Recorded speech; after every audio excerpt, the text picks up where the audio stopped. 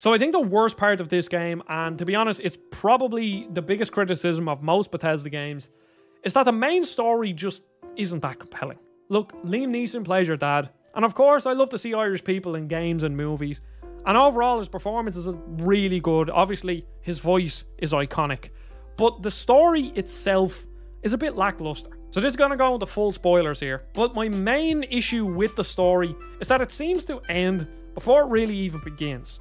So it starts off, your dad leaves the vault, you leave the vault, and you have to go find them.